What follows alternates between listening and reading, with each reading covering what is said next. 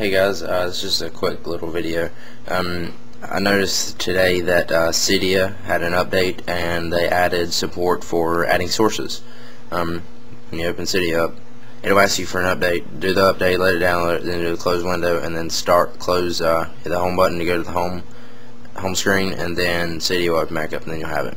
Okay, to do this, you go to Manage, and then you'll see this packages, and then the coming soon is storage, which I don't really know what that is. I can't really read it. And then it's got a packages section now, but sources, how to add sources, you hit sources, it will take you to here, and they kind of copied installer this one. You hit edit, it's kind of small so it's hard to hit, and then add. Now this is different than installer sources, so don't go adding sources that you had on installer, like 3 point whatever version it was. So they will not work. Apps will not work from that, and they won't even work in Cydia.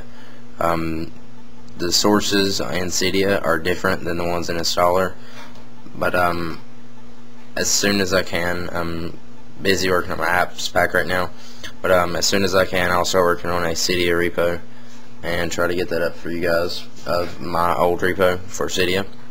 But I just wanted to show you how to add sources to Cydia.